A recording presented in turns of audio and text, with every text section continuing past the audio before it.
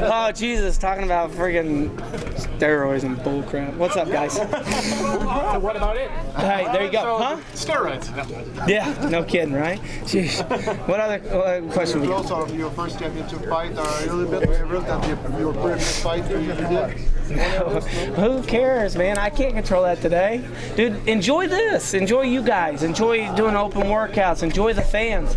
That's what I'm here for. And personally, you're not more nervous. No. No. Here's the thing: is that it's a fight. You know what I mean? I can't control today. What happens Saturday? I can't control tomorrow or the next day. The only thing I can control is losing weight, right? So I got to lose the weight.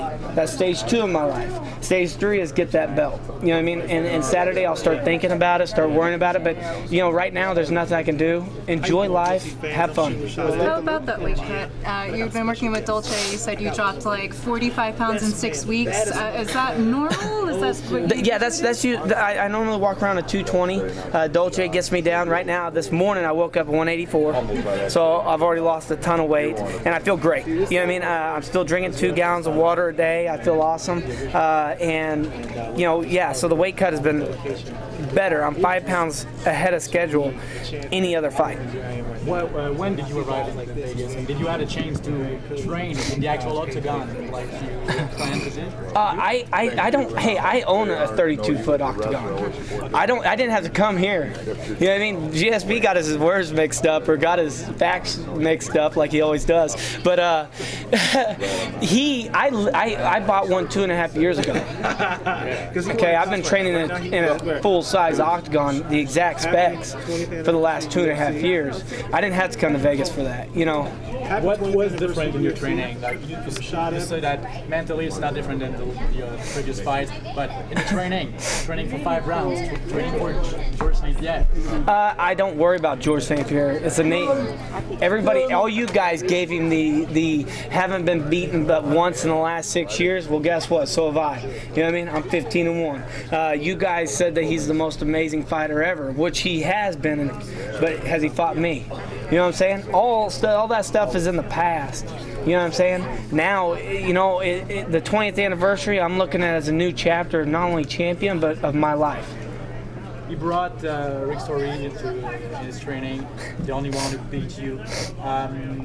Do you feel that you're the same as when Rick beat you 2 years ago? No, no. Do you hit harder than 2 years ago? I hit so much harder than I did 2 years ago. I was so much faster than I was 2 or 3 years ago. My weight's under control, for one. I used to do horrible weight cuts back then. It almost freaking killed me. I thought about going 185 because it's so hard. And then all of a sudden I got Dolce, and my life has been, that was a kink in my armor, excuse me. And once I got him, man, I've been feeling great. I've been going out there the best I could, and I've looked the best. I mean, the last 6 fights, you know what I mean, have been unbelievable. So it is what it is. And Rick Story, you know, hey, I'm glad that he went out there and trained with him, but you know, he's not even close to the type of fighter that I am. Has it been frustrating having to wait so long for this fight? Good things come to those who wait. That's all I got to say. You know, yeah, it was frustrating, but, you know, I prayed about it, and, you know, it felt like I needed another fight. Felt like God wanted me to, and, man, I got Condit, and I think Condit's more dangerous than GSP. GSP, we know what he's going to do. Jab, jab, jab, takedown. Jab, jab, jab, takedown. You want me to keep going? Jab, jab, jab, takedown. No, just play. But that's GSP. That's what we've grown to know. If he tries to stand and bang, I'm gonna love it. That's what Condit would do. Because Condit's, he's got dangerous knees, dangerous kicks. He's very dangerous off his back. And so I think that fight really groomed me and made my confidence grow for this fight. How important is it for you to disrupt GSP's momentum right from the start of the fight? I don't care about the first round. First round I'm not worried about. It's everyone after that I'm worried about. I don't care, because realistically my pride and my competitor wants him to get off, wants wants him to do everything he wants to do and let me crush it. You talked to me about your right hand and getting that strength also up to the same amount of power that you have in your left. How has that gone through this camp? Great. I hit those little power meter bag things, and I'm hitting just as hard with my right as I am my left. And it's quicker than my left because it's a shorter movement. So watch out. There are rumors of retirement from GSP. If he beats you, they say you won't have any more challenges. Does that motivate you more that you don't want to be the last fighter that you beat, stuff like that? Who cares, man? Like I said, that's his mind, not mine. You know, if he wants to retire, I'll gladly send him packing without the belt. You know what I mean? That's the way I'm looking at this. If he doesn't want to retire, then cool. You know what I mean? It's like all mind games. Oh, you're on steroids. Oh, you're on this. Or oh, I might be retiring. Oh, this. Huh? You like that? Oh yeah. Because here's the thing is, like I said before, he picked the wrong guy. He picked the wrong guy to do a drug test. Why didn't he do a drug test 6 years ago? Huh? 6 fights. The last 6 fights for the last 6 years, he hadn't done one. Why won't you do it now? Yeah. Why won't I do it? Because he's on VADA. VADA, his face is all over the front page. But you do it for everybody. Huh? You do it for everybody. Everybody who they can push. If me and you are going, me and you are going for a job interview. This job interview is going to pay millions of dollars, and I say I got somebody that's going to drug test us. Are you going to go to it? If you do, you're a moron. But why not? But that was proven from a no. lot of guys in the UFC and in boxing world. No. UFC athletic, or the Athletic State Commission of Nevada said don't do VADA. They said don't do VADA. And you trust more an SEC with all the heck yeah. Hey, are you gonna trust your trust your opponent, or are you gonna trust the Nevada State Commission who doesn't care? You answer that. Which one would you rather trust? Personally, I trust VADA because they've done it a long time. So. Hey, you're Canadian, that's why. Okay. No, here's the thing: is that I'm not gonna lay my life into his hands. I said WADA. WADA is so much tougher to pass, and they don't do just random drug tests where he randomly gets drug tested the first time a camera's around. You know what I'm saying? No. WADA, you have to have your schedule for 3 to 4 months, and they know exactly where you're at. And if you don't show up within an hour of when they call you, you fail. Okay? And then if any changes, you got to give them a 3-day notice before any changes. Okay? So that's so much harder to pass, and they test for stuff. They test for stuff that VADA doesn't. So everybody's argument is, hey. Actually, I watched the whole list. They test the same things. The same product. So are you saying that they don't? Even if GSP passes, I don't care if he passes. I didn't care if he took the drug test. I want him to be the best GSP he can be. And if that's on something, that's on something. If it's not, it's not. You know what I mean? I'm not sweating. Later, Kamaru. Thank you. Do you think he is on something? Or no, I don't care, dude. Yeah, well, here's the thing. Difference well, yeah. Have you seen him in the last 2 months? He shrank a little bit, hasn't he? Huh? No, I don't know. Like, realistically, I don't know. I haven't seen the guy. Okay? I saw him on the press tour. You know what I mean? The only thing I know is that whenever I step into the octagon, do I still have a six-pack? Check out my pictures. I'm fat. You know what I mean? But I love it. I love it. I'm a fat dude. You know what I mean? Like, and here's the thing is that he's all, nobody gains 15 pounds. Because, I'm pretty shredded at 170. Let's be honest. I have very little body fat. I look good right now at 184. Right? I look pretty strong, pretty jacked. But whenever I step in that octagon, I was looking at a picture with Condit. I was like, dude, you're fat. You know what I mean? You can't see the bottom 2 abs. And, how much you weight? Huh? How much you weight when you step? Well, I'll step in the octagon around 200, 195, 200. And that's the thing is that, you don't gain 20 pounds, 15, 20 pounds, and still keep that form. Everybody bloats a little bit. You don't put 20 pounds of water in your system without bloating. You know what I mean? So, like I said, I don't give a crap what he's on. I just need him to step in that octagon November 16th. You seem to, you don't have much respect for Well, here's as an athlete. What I don't have respect for is him saying that I'm on steroids when he knows nothing about me. Has anybody accused me of steroids? No. Has anybody accused me of being on growth? No. Hell no. It's as tough as water.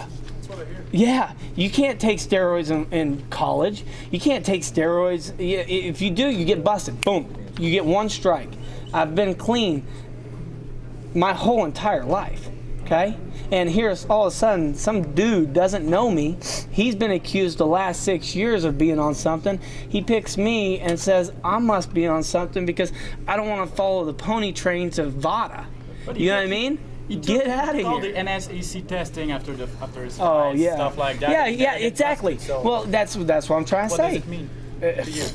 I don't care. That's why I said from the very get-go, who gives a crap? If he's on something, he's on something. If he's not, dude, I will never accuse somebody. Here's the thing. If he needs that to beat me, I got beat by the drug. You know what I mean? I don't need drugs to win. I've proven that. You know what I mean? And why, if I can't be champ without them, I'll never revert to drugs to be champ. Do you feel other opponents of GSP respected him too much, and it's obviously not your case, so it's going to play to your advantage? Might. I don't know. I think it's this that's going to play to my advantage. You know, I can't wait to freaking deck the crap out of him. You know, I want his eyes to roll back in his head. That's my goal. You know what I mean? And that's my goal for every fight, is to hit him as hard as I can. I know I'll land. Some people said maybe if the fight goes to a 4th and 5th round, it could go to the advantage of GSP, like Carlos Condit said that too. What do you think about that? I think the reason why Carlos Condit is saying that is because I did fight him and I fought a lot of guys. But what do I have to do to win a 3-round fight?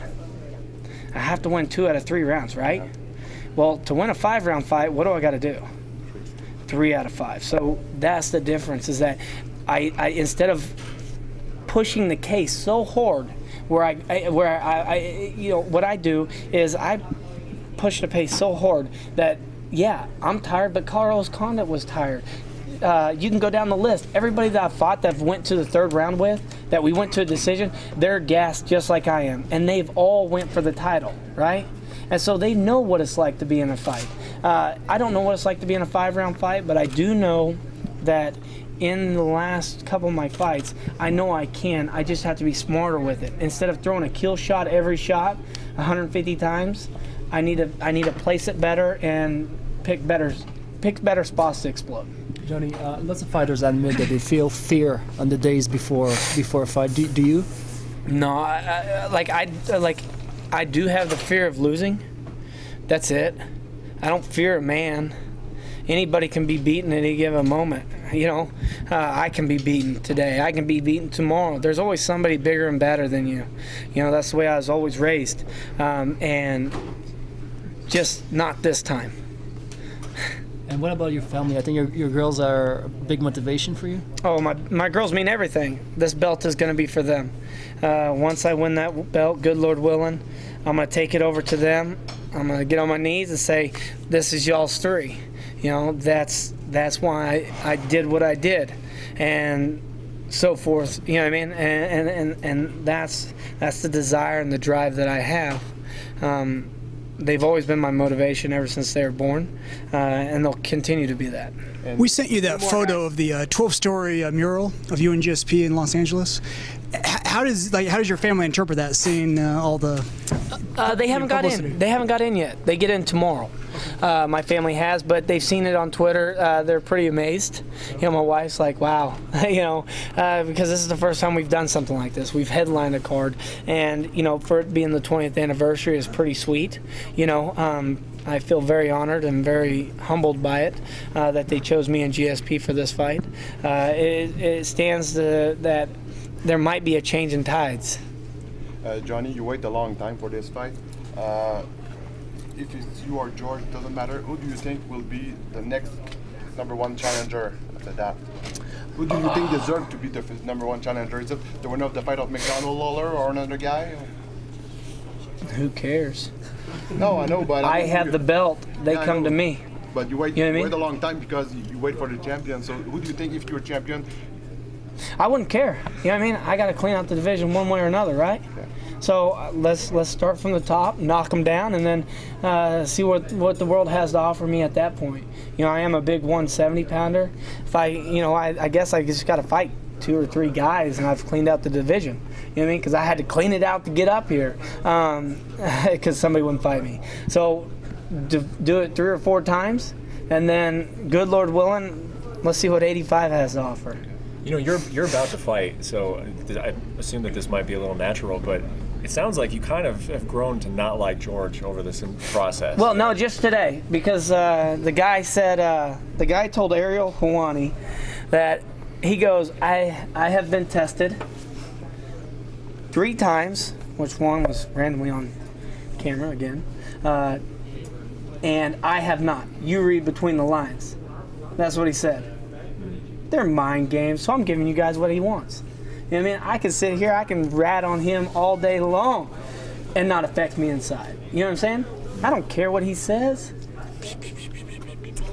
You know what I mean? Who cares, man? It's all talk. I know I'm not on steroids.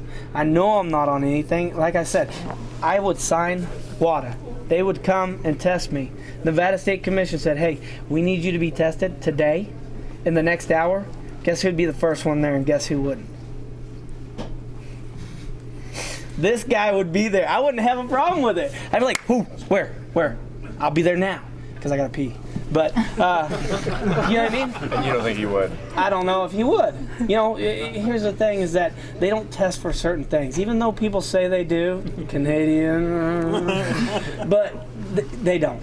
And if you look it up, they don't. And like I said, Nevada State Commission had good rapport with WADA. That's why we chose WADA. And then all of a sudden, a week later, they freaking come out there and stab me in the back. Sorry, turd. You know what I mean? But it is what it is. But you said you're upset at him for what he said about maybe suggesting you're on something. Haven't you just done this to him? Said the same to him? No, I said I didn't care. Okay? I didn't care. So that's not saying if he's on something. I said if he's on something, continue to do it. If he's not, then what's the big deal? Why? Okay, what I said is, why choose? You're about to retire. He knows that. The last 6 years, he's been accused, right? Right? He's been accused, right? But what does that mean? Well, here's the thing. It's accusations, right? But word of mouth is very powerful. You know that. I know that. And if I sit there and I know that I got, like, for example, if I win this belt, I'll definitely go to WADA. Okay? Because, hell, I can afford it. You know what I mean? I can afford to go, and I'll prove to the world. I don't need drugs. And what I said is that if we're going to drug test, let's do the hardest, toughest drug testing out there. That's WADA. Okay, and in WADA, they do everything, and they hold your samples for 12 years. And if any new testing comes out, in that testing, they retest it. And if you fail, then obviously you're dirty, because there's also, you know, science has to catch up to the drugs, because there's always ways to beat the drug, right? But what I'm trying to say is, who cares? If you want to be on it, be on it. If you don't, who cares? Don't try to drag my name through the mud because the last 6 years you're too scared to do it. He should have done it right after somebody accuses me. I win the belt, I have the money, I'll piss, because like I said, I can afford it. You know what I mean? Are you glad he kind of dropped that bomb today? That's it, guys. Last one. Am I glad that he dropped that bomb? Did it kind of give you a little... Oh yeah, it gives me a lot of motivation, because, you know, here's the thing, is that he's trying to play mind games. He's trying to get me angered. The only thing is, it's going to make me hit him that much harder. Thank you, guys. Thank you, guys. Thanks, Joe. Later. Thank you.